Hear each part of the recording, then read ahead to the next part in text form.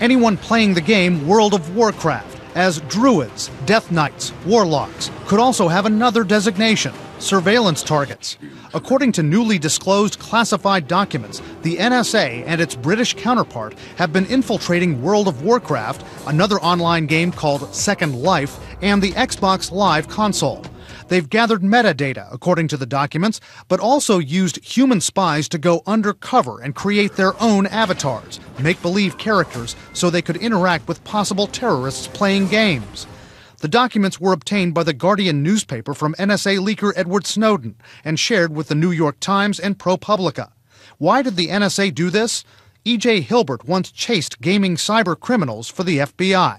In the online gaming world, you can communicate openly between two characters, and this is not something that goes over the line.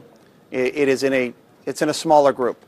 You can also gift money in the form of gold or characters or online currency. And conceivably, terrorists could plan real attacks through these fantasy games. Experts say the fake identities, voice and text chat capability, the ability to speak to others in real time are all features of gameplay that terrorists find attractive. But the NSA's spying program raises privacy concerns. It's a privacy violation because the people who are participating in these gaming worlds think of the game interactions as ephemeral. I mean, you participate in the game, it disappears, you don't know who the characters are, everything is fantasy. And if it turns out that, in fact, the government is routinely storing all of that activity, analyzing it, linking it up to actual individuals with known identities, then I think people would be concerned. And according to The Guardian and The Times, with all those elves, trolls, and gnomes being surveilled, there's no indication of any terrorists caught or plots foiled. Contacted by CNN, the NSA would not comment on the reports or the privacy complaints.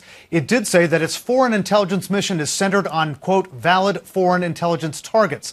A spokesman for the NSA's British counterpart would not confirm or deny the reports, but said that agency's activities are necessary and legal. Xbox maker Microsoft and the maker of World of Warcraft say they're not aware of any surveillance and they wouldn't have given permission for it. The maker of Second Life has not commented. Wolf.